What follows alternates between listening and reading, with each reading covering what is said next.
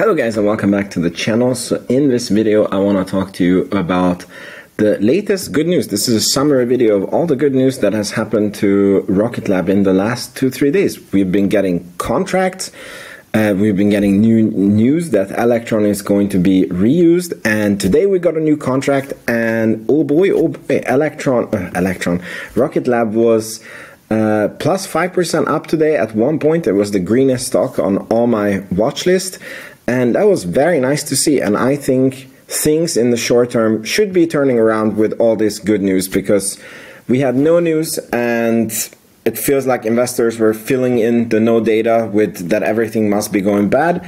And now we're getting good news after good news after good news, and people are realizing at below $4 this company is not dead.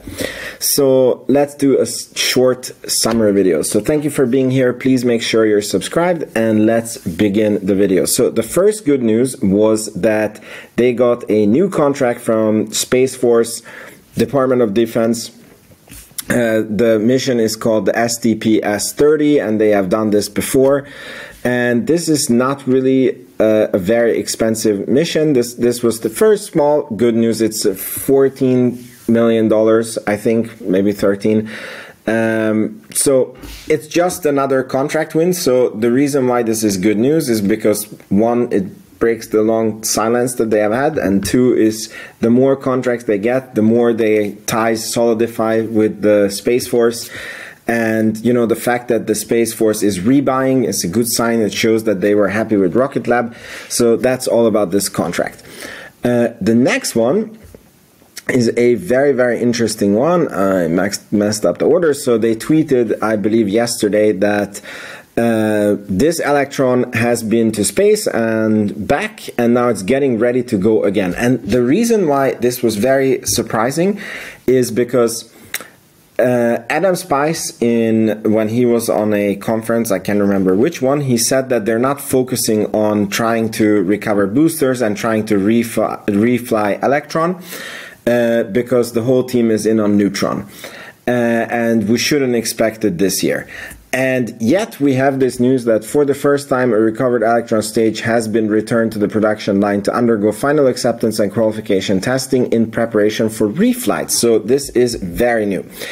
There was a cynical side of me, and it triggered a lot of people in the last video when I said it, but I was like, I really hope that the management, because the management team must see that, you know, the stock price is going down, and getting an all-time high, all-time low stock is not good for many reasons. One, it makes them very hard to raise capital if they ever need to. I don't think they need to, but the more important is that it can demotivate employees, because the employees get share-based compensation, and then obviously if your shares are worth $3 instead of $10, your compensation becomes a lot less. Your options are maybe even not worth anything as an employee. And number three, it can prevent you from being able to hire great people, because you're going to pay them in stock, and if your stock just keeps going down, then why would they come and work for you? So it is in interest of management to somehow have the stock price as high as it can be, you know. And I was like, I really hope this is not like an admission that Neutron is going really, really bad, and they had to have some good news, and they're like, okay, refocus from Neutron to reflying Electron.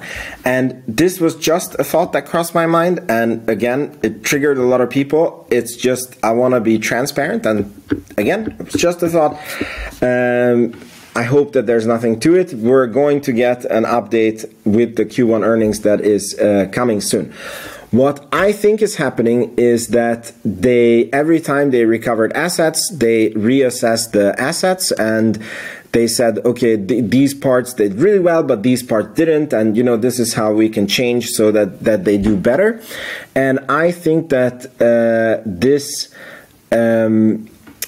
booster just was doing everything better than expected, and then the team thought that, okay, I mean, look here, tank pressurization test completed, helium leak check completed, carbon fiber structural testing completed, and it passed everything in flying colors.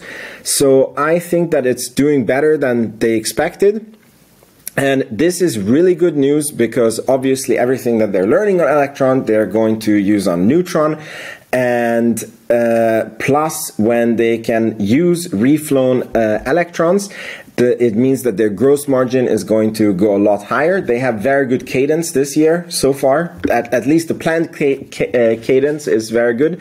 We would like to see a bit more rocket launches. So that part is down. We know that that's one of the things that increases the gross margin very much. And if they are able to refly electrons now because they could make the necessary changes, and this is going to be a regular occurrence, this means that their gross margin is going to be much better and they're that much closer to profitability.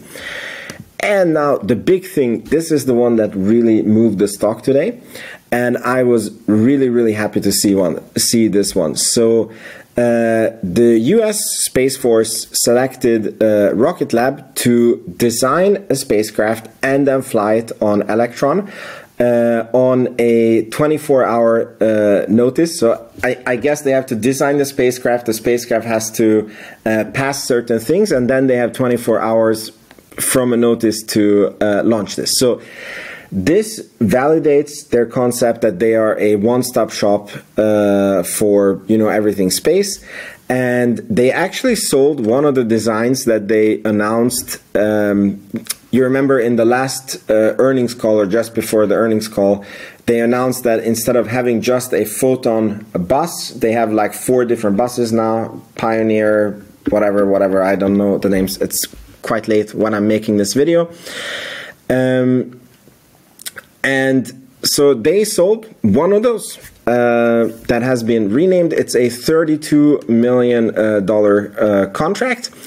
And again, here they will see Rocket Lab design, build, and launch and operate a rendezvous proximity operation capable spacecraft. I'm not a space nerd, so I had to ask ChatGPT to explain this to me in a very simple way. And basically, the rendezvous proximity operation means when 2 spacecraft are flying in orbit, you know, they're going, their speed is like 27,000 kilometers per hour, something insane. And for them to be able to dock and park each other without crashing into one another, that is called a rendezvous proximity operation, like the fact of getting close to each other and getting ready to dock. So this is what they ordered from Rocket Lab. And again, this is funny because they get paid to do research and development to gain new capabilities for their spacecraft. When their spacecraft can rendezvous, they can do a lot more things than they could do before. Maybe, you know, orbital refueling, you know, maybe orbital repair, yada, yada, yada. So they're essentially getting paid for their R&D to be more capable than they ever have. This contract also involves operating the ASAT, which is again part of this one-stop shop. So this is like a proof of concept. I was very, very happy to see it. Again, it's not the world's biggest contract, 34 million, but it is a nice chunk. It's almost 10% of this year's revenue. The whole mission will fly in 2025. And it's a test one. So maybe if this is successful, they will get a much bigger order. And I want to remind everyone again, the fact that they're getting these orders, it means that the Space Force really trusts them. They see them as, you know, a very reliable and trustworthy partner. And this was very, very good news. I was very happy to see the stock up at 5% at one point today. I was like, wow, I didn't know Rocket Lab is capable of also moving up, because recently it's just been ugly red. Cool. So that's been the last 2 days. Let me know if this video gave you any value, and if you want to support the channel, you can become a channel member or support me on Patreon. The link is in the description box below, and you get exactly nothing for it. You basically just support the channel. You get access to my models, and yeah, that's about it. Anyways, the most important thing is that you're here and you're watching, and I'll see you probably tomorrow in the next video. Ciao, ciao.